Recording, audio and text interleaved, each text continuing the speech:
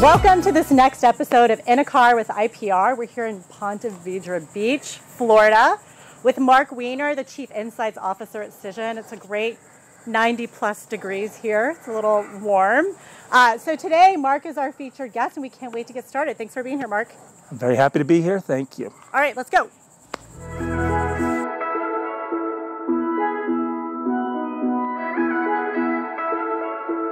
Okay, so Mark, you are an award winner in the industry, multi-award winner in the industry. You were the IPR Jack Felton Gold Medal Award for Lifetime Achievement in Measurement and Evaluation. Yes. And you also PR News Measurement Hall of Fame. Yes. Yes. And so you moved here a couple years ago from Connecticut. Yes. So tell us about where we are in Florida. It's a big state. It is. We're in Ponte Vedra Beach. I think it's appropriate that we're here because it's also the home of Jack Felton before he died. We're at the Ponte Vedra Inn and Club. It's a golf club. I'm not much of a golfer, but there's a great parallel between golf and measurement as well, where there's par for golf. We're always competing against a standard. We're competing against our friends. We're competing against past performance. And even though I'm not much of a golfer, I can see the parallel, and so it's appropriate we're here, and I welcome you.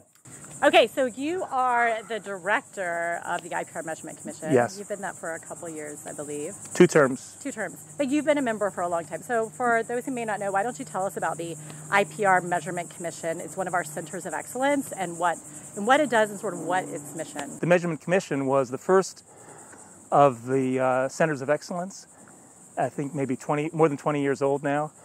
And we are comprised of research practitioners, research educators, public relations practitioners working in agencies and corporations, all with a focus on communications research and how it can be applied to improve performance and demonstrate the value of public relations. There's all sorts of great papers about like measuring internal comms, talking about internal communication standards, and even about some of the hot topics of why AVEs are not great. And then there's marketing mix model. There's all sorts of papers that can be accessed on the library. Promo. So one of those papers is one that you co-authored with Sarah Kochar. Yes. Irreversible, the Big Data Revolution. Yes. So why don't you talk a little bit about that paper and what you did in it and the focus of the case studies and all that fun stuff? The Big Data paper makes the case that public relations data streams are one example of a small data stream that feeds into a much larger organizational data stream. And the paper includes 3 case studies, one from Cisco, one from Southwest, and one from MasterCard, thank you.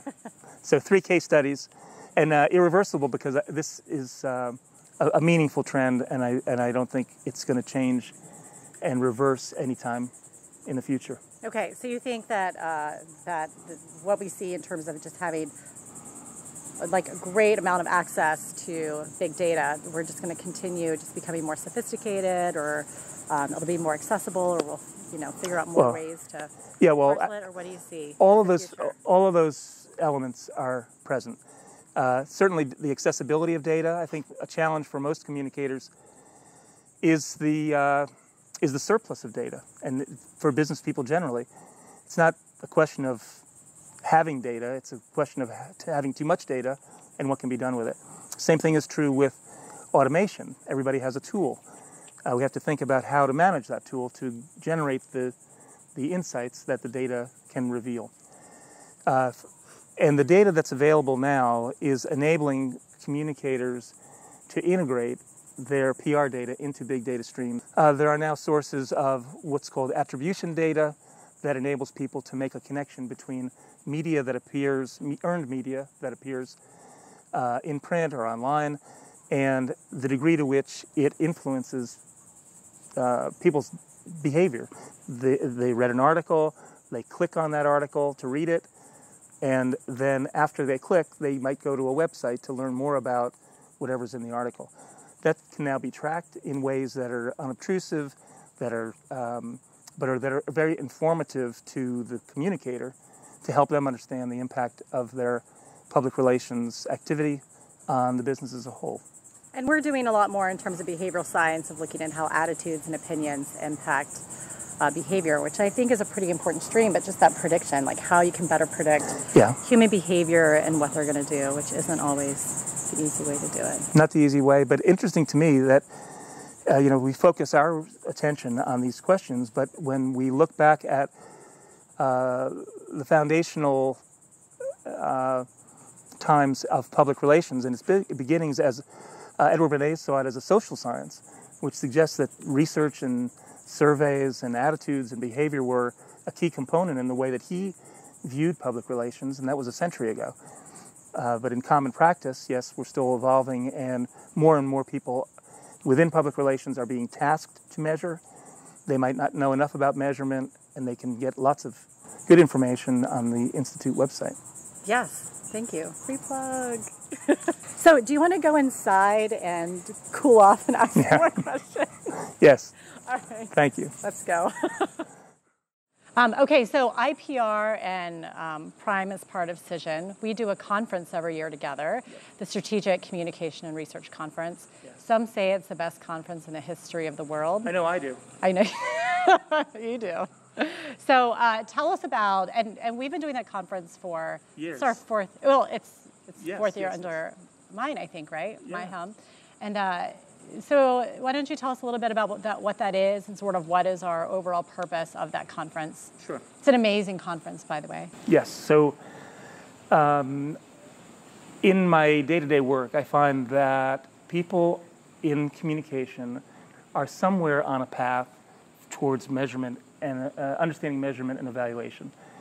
There's always a process of discovery, whether you're at the beginning of the path or at the end of the path, doing more highly evolved research like that which we talked about with the big data revolution.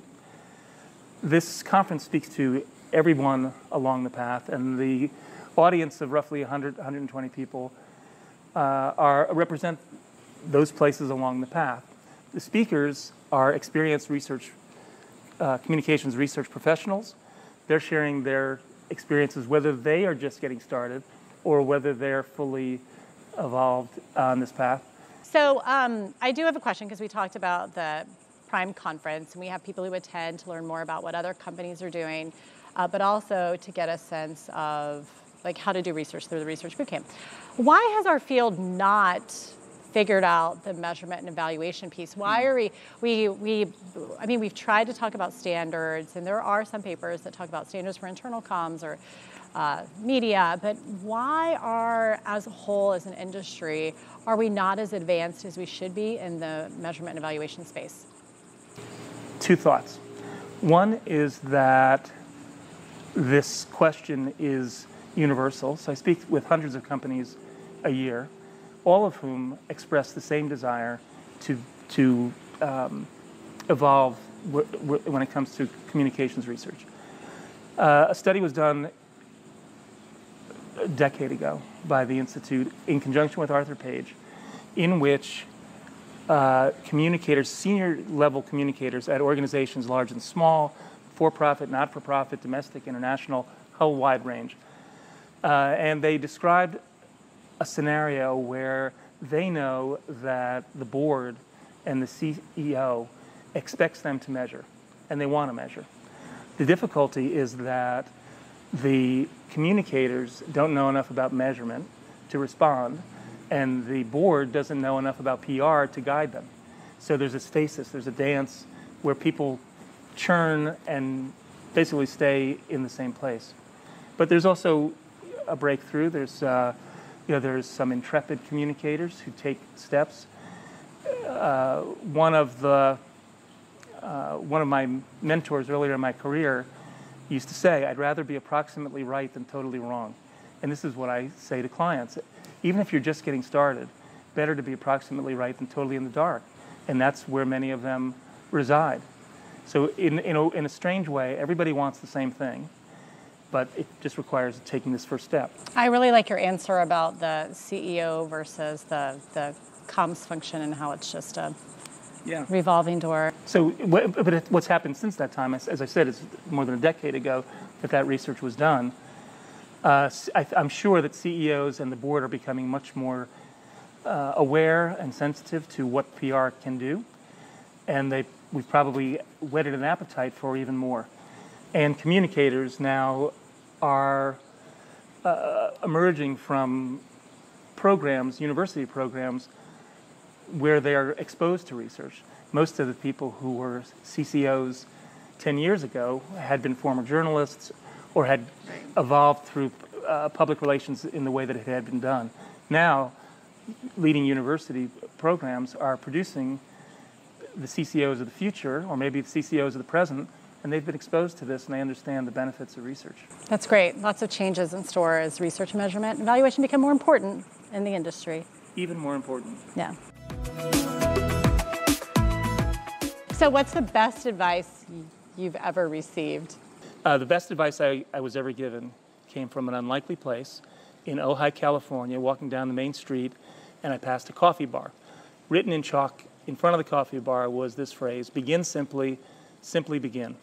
And that's a reminder to me constantly for myself as well as for clients and the people with whom I work to just get started. And it's similar to what I was saying earlier, being approximately right is better than being totally in the dark. It's just get started, and I find that things have a way of unfolding that way if I simply begin. I also suffer from procrastination, and it's a way to overcome procrastination, or as a friend of mine calls it,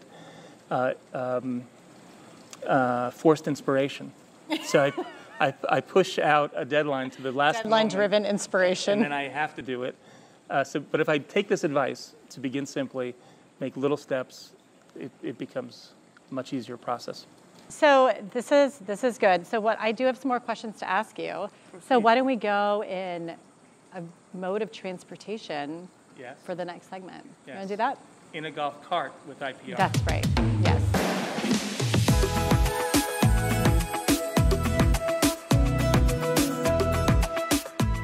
So this next segment we're doing is taken from, you don't have to look at me, just it's taken from James Lipton.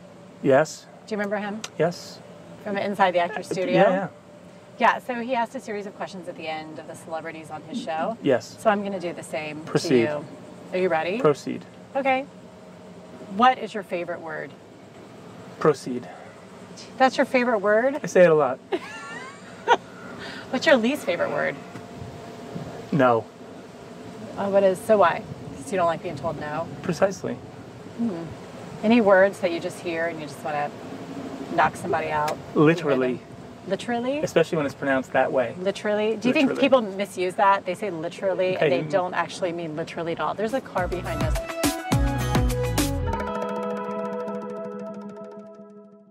Okay, so we obviously switched seats because we agree that I'm the better driver. Yes. Perfect. So what do you do? ways to pave your way through life. That's right. That's one of the lessons. Is that one of the pieces of advice? Yes, you must be right. You must be right. Thank you. So what is one of your favorite ways to relax and unwind? I enjoy the beach. I write, and I watch television. Great. And what about your favorite band, song, music? My favorite, there's a song that I come back to by the Kinks. There's one. I love the Kinks. Ray Davies? Yeah. Yes, there's one lyric that says, "This is where I belong." And I love that lyric. I can't sing it, but it's a way of... I feel like you should. I know you do. It's a way of reminding myself to be here now. This is where I belong. Be here now. Yeah, I'm a huge Kinks fan. My favorite song, even though you're not asking, is Victoria. Your favorite song? No, my favorite Kinks song. Definitely not my favorite song. Okay, it's a good song. Yeah, thanks. So, if heaven exists, what would you like God to say as you enter the pearly gates? Like the lyric I said before, this is where you belong. Nice. What a great way to close. This wraps up our episode of In a Car with IPR Florida Style. Thanks to our guest, Mark Weiner, the Chief Insights Officer at Cision. Thanks for having us down here, Mark. It was my pleasure. Thank you. And it's a great compliment that you chose me to be Mark in a Car with IPR. Thank you. And if you like this episode, check out our others on our YouTube channel and give us a thumbs up and follow us. And thank you so much. Thank you for watching this episode of In a Car with IPR. Want to make a tax-deductible contribution to support this series and fund research in the profession? Please visit us at instituteforpr.org/contribute.